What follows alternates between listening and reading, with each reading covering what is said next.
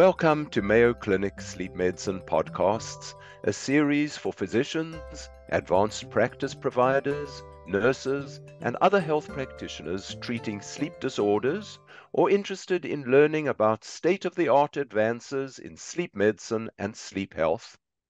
I'm your host, Dr. Michael Silber. And I'm your co-host, Dr. Maitri Juna. We are both consultants at the Center for Sleep Medicine at the Mayo Clinic in Rochester, Minnesota. Today's topic is restless legs management. Where does iron fit in? It has been known since the 1950s that iron deficiency can be associated with restless leg syndrome. But how should one assess patients for iron deficiency? And should iron supplementation be given for restless legs, and how? My guest today is Dr. Michael Silber, professor of neurology at the Mayo Clinic College of Medicine and Science and a board-certified sleep specialist. Mike, how do you personally assess for iron deficiency in a patient with restless legs? And what are considered normal values for serum ferritin? Yes, well, thank you, Maitri. That's a really important question. And it's one which we've been thinking about a lot recently.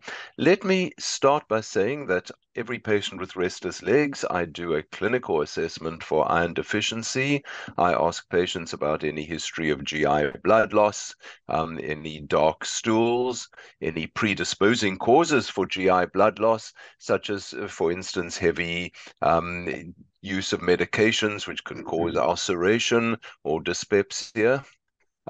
In premenopausal women, I obviously ask about menorrhagia, and then something else that we don't always think about, I ask about whether they are altruistic blood donors, and if they're giving blood at sort of the maximum amount that is permitted, very often there is obligatory iron deficiency, not necessarily anemia, but this may be a factor as well.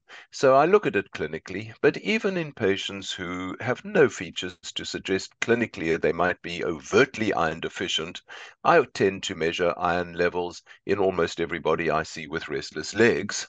So what we do is we do a fasting serum ferritin and then serum iron and total iron binding capacity, and from the latter two we can then calculate the percentage saturation. Now, the one important factor is to ask patients, are they on oral iron supplementation? Because if they are, they should really stop it at least 3 or 4 days before the iron levels are measured.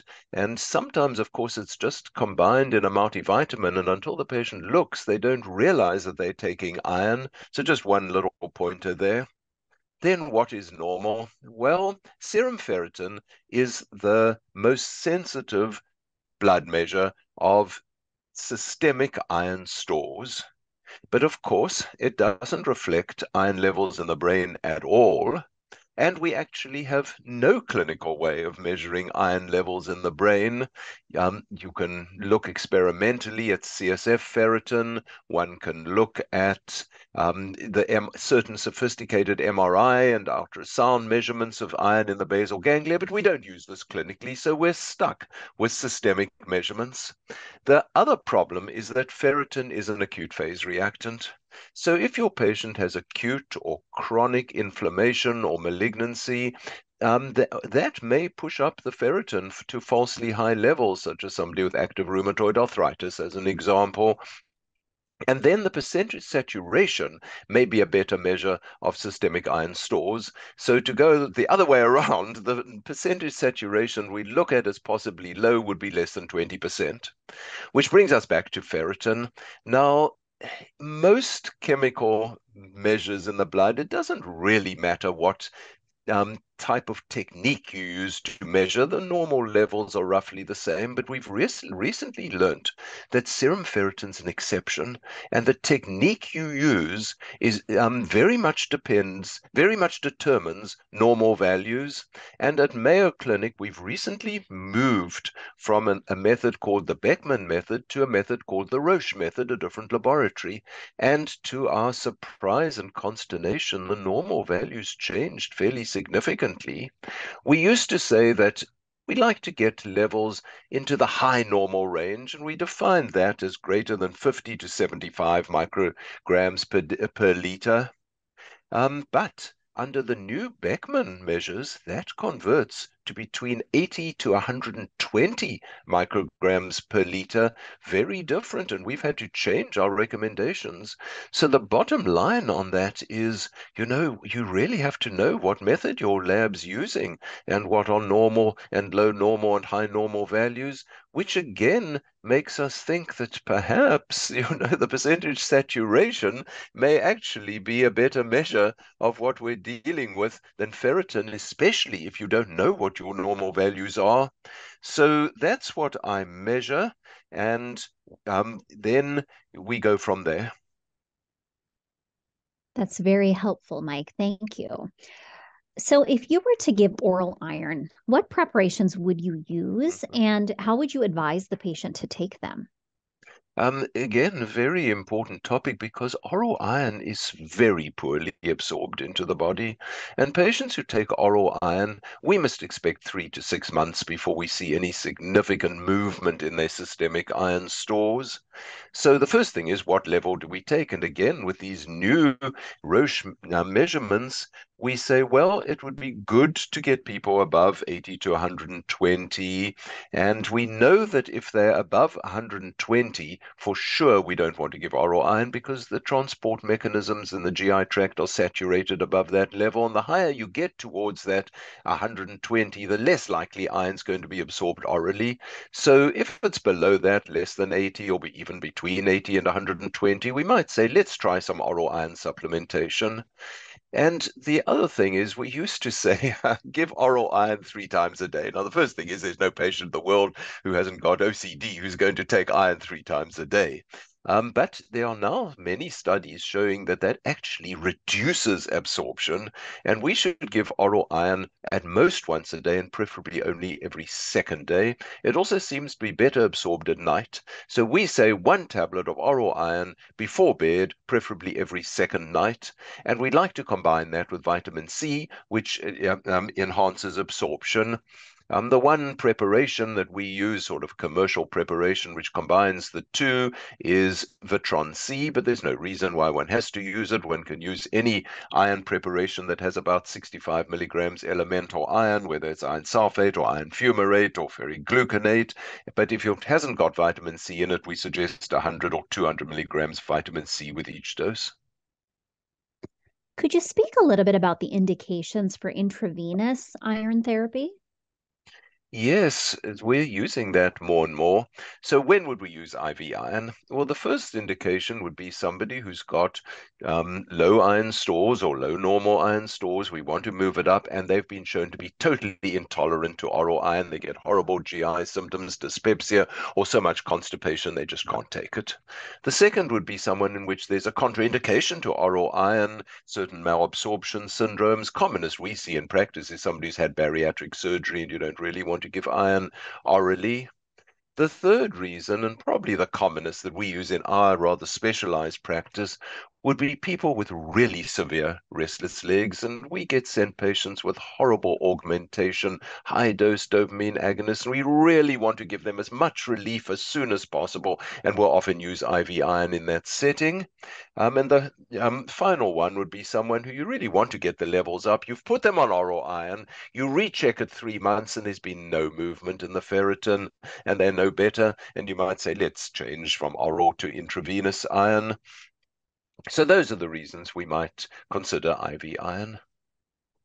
Are there specific intravenous iron preparations that you recommend, Mike? And what precautions should providers take when administering these? How effective are they? Yes, we want obviously an IV iron preparation where the iron gets into the brain. It's no good if it is all taken up by the red cells and by the liver, and certain of the iron preparations rapidly dissociate from the carbohydrate moiety and are taken up systemically before they can get into the brain. So we want an iron preparation which slowly dissociates from the carbohydrate moiety and it gives an opportunity for iron to get into the brain. And the two which we use most are low molecular weight iron dextran. You can't get high molecular weight anymore, thankfully, because it had a high allergenicity. Low molecular weight iron dextran and ferricarboxy maltose. Most of the studies which have shown success in intravenous iron in restless legs have been done with ferricarboxy maltose, but they're open label studies on low molecular weight iron dextran. There's been variable availability of iron dextran in the last couple of years, which might push one towards ferricarboxy maltose, but ferricarboxy maltose is generally more expensive, so it's difficult to know which one to use in a specific patient. Some insurers won't allow ferricarboxy maltose. If one's using low molecular weight iron dextran, we always give a test dose first because there's a slightly higher rate of anaphylaxis. It's still very low compared to ferricarboxy maltose. So we give 25 milligrams intravenously, wait a while. If there's no allergic reaction, we then give 975 milligrams in normal saline infused over about an hour. And that's it, just a single dose like that.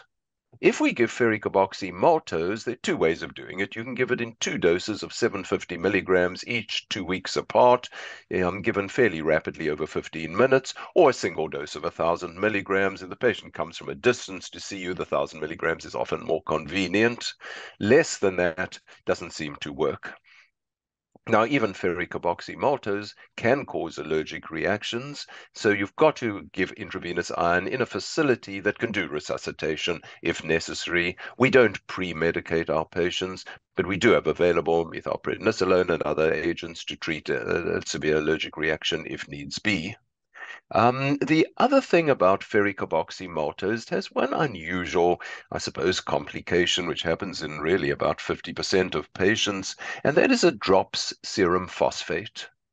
Now, that doesn't seem to be of much clinical significance unless you're giving the ferricarboxy maltose for iron deficiency anemia as opposed to just low iron stores like we do it in restless legs, and you give repeated infusions, especially in somebody who's got chronic blood loss, let's say telangiectasia of the GI tract, and needs repeated infusions very frequently.